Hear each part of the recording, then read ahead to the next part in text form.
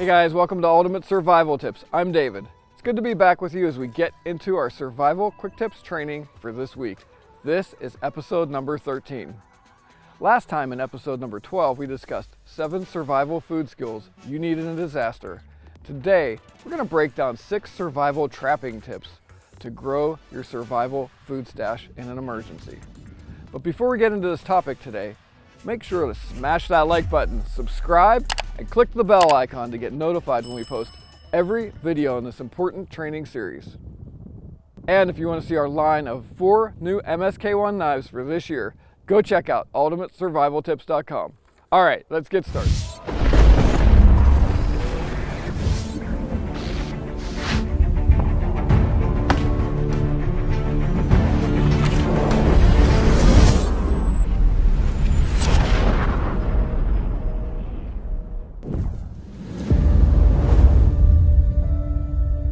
Hey everyone, welcome to this edition of Survival Quick Tips, which is part of the Tiny Survival Guide learning system and our full Tiny Survival Masterclass online training. In this segment, what David and I will be doing is taking a few minutes to break down a vital emergency preparedness or survival topic that's found in the Tiny Survival Guide, Amazon's #1 pick for EDC survival guides. And along the way, what we'll be doing is sharing a few action steps that you can put into practice today. All right, everyone. So today what we're going to be doing is referencing section L, which is survival trapping skills in the Tiny Survival Guide, as we take you through 5 survival trapping tips for disaster and emergency food preparedness. Let's get started.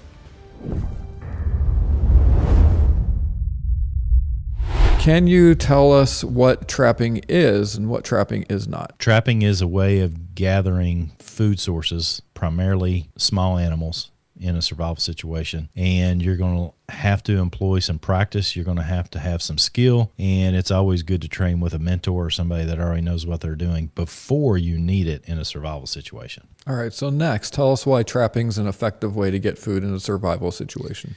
Well, there's several good reasons. Number one, you don't have to put as much energy into it as you would in a hunting situation. You can actually set your traps in a downtime while you're at your shelter and effectively build them and then take them out. So it's easy particularly for survival trapping, to make a lot of the materials from what it is that you find around you. You don't have to carry a bunch of stuff with you, although I do recommend that you carry some things with you when you can. And they're also very effective. Traps can be made with little skill. With a little skill and a little practice, you'll be able to make them. And it's important for you to get out and utilize your knife, because bushcrafting, camp crafting, survival crafting with a blade or an axe are all skills that you're going to be utilizing to effectively make traps. So it's just a good reason to get outside and practice, right? And the other beautiful thing here is once you set a trap, you can leave it and go back to it and check them, usually twice a day, because you want to check your traps so that they are as humane as possible. As far as trapping is concerned, it's always worthwhile to note that there are requirements and laws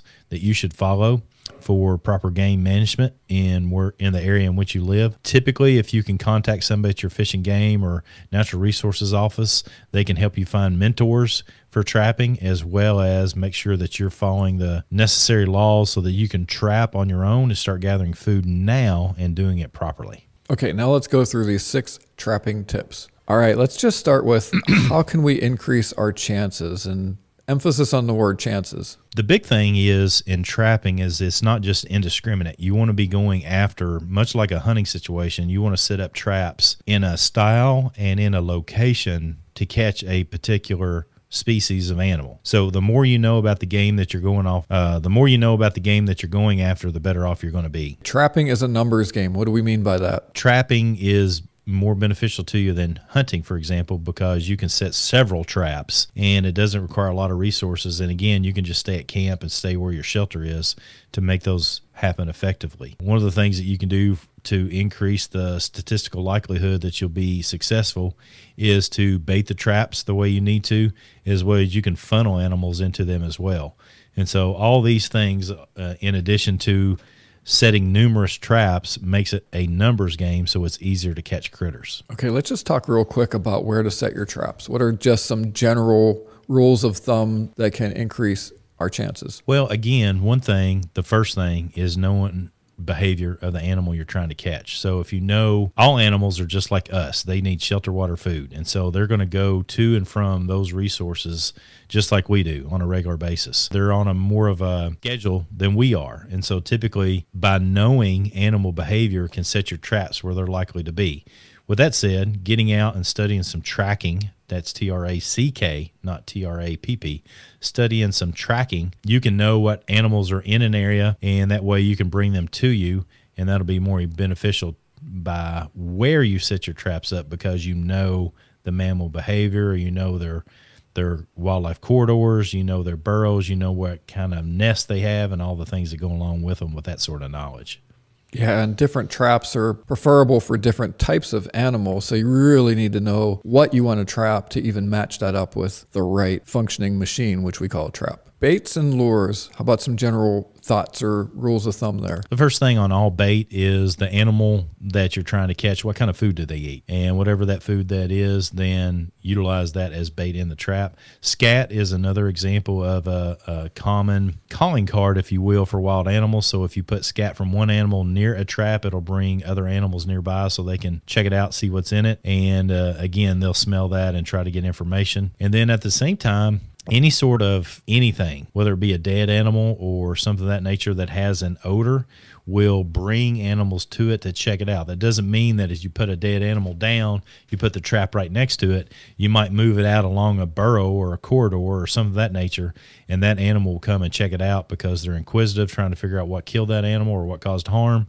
and that way you set yourself up for success. An interesting bait that works with various different scavengers and even some fish, especially bottom feeders, is meat or chum. And basically when we say chum, as far as fishing goes, it's kind of like the innards that are left over, right, Craig? And that's right. It's not something you're going to eat, but it's left over, and it's something that you can use as far as a scent used for a bait. Yeah, that's a fantastic bait for sure. Okay, check traps often and from a distance. What do we mean by that? You know, from my perspective, that's done to keep things ethical as best you can so that you can practice and do this right. But at the same time, the more an animal stays in the trap, the more likely it is to figure a way to get out of it. And therefore, you want to check your traps as often as you can. Again, a minimum of twice a day, and you want to do that. And hopefully you get rescued before then, right? But at the same time, you want to check those traps in such a way that you're getting to them so that you can get that fresh food source instead of one that is aged too long stuck in a trap. All right, I'm going to throw in a bonus tip, and let's just see what you say here, Craig.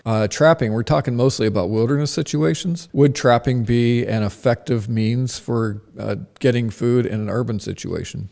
That's a tough subject to talk about, David, but I think you have thrown me a curveball here. There's animals in an urban setting, but in urban settings, things like mice and rats are oftentimes full of bacteria, problematic to eat. So if you're going to trap something like that and eat it, you're going to have to basically burn it till it's black before you eat it, just to ensure that you get any bacteria that's on it cooked off. So the other thing that you can catch is other animals that are not typically food for you, and you can creatively think your way through that process, and I think you can come up with a good answer.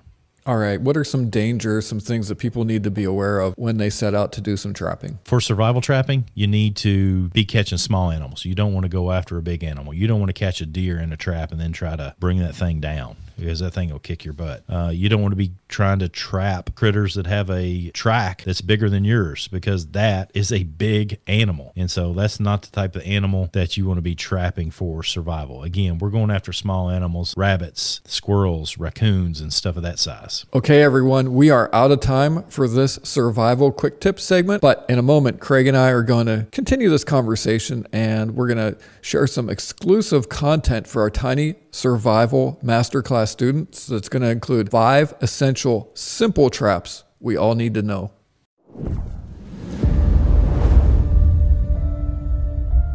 So guys and gals, if you want access to that, and who doesn't, because that's really good content, then you can take the fast track to plugging your survival, safety, security, and overall emergency preparedness gaps. All the things that you need help on, that class, that course content is going to be able to help you with that. Use the link below or go over to tinysurvivalmasterclass.com. And don't forget to subscribe wherever you're seeing or hearing this content. We greatly appreciate that. And help us out and share it with somebody you know that could benefit from it. because that's going to be incredibly useful to them, and you'll feel good about yourself for helping them out like we're doing our best to feel good about helping you. So thank you for that. We greatly appreciate it. I think that's it, everybody. Keep it simple, be positive, and stay sharp. For your convenience, I've placed links to everything mentioned in the video description. Make sure you smash that like button and click the bell icon to get notified when we post new survival and preparedness content. To support this channel and encourage us to continue to create new videos and sweet, innovative new gear, go check out our new line of MSK1 knives and EDC gear over at ultimatesurvivaltips.com. And last but not least, don't forget to go check out our 5-star rated podcast, The Survival Show, on all major podcast platforms, including Apple Podcasts and Spotify. Okay, this is David. I hope to see you on the other side. And remember, be prepared because you never know.